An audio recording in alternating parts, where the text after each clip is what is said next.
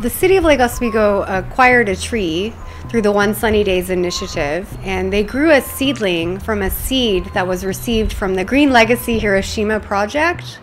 And the seed actually came from a tree. It was harvested from a tree that survived the atomic bombing of Hiroshima. So the seed started in Hiroshima and the seedling grew in Medford, and now the tree has a new home here in Lake Oswego. We are one community, we are one nation, we are one world.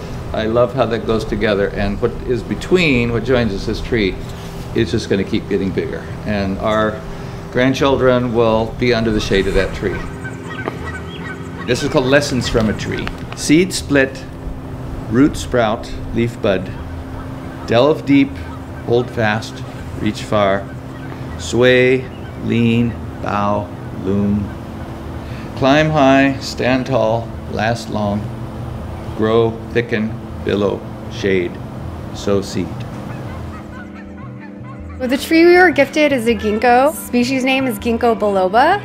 And ginkgos are really fascinating trees, especially from an arborist perspective. They're sometimes called living fossils because they're one of the oldest trees that exist in the world today, and they've been here on Earth for over 250 million years, which is pretty remarkable. The ginkgos themselves can grow to be 80, sometimes 100 feet in height with a 40-foot crown spread. So this tree has great growing space. It's got plenty of room so it can really achieve that maximum height and be a long-term amenity in this park.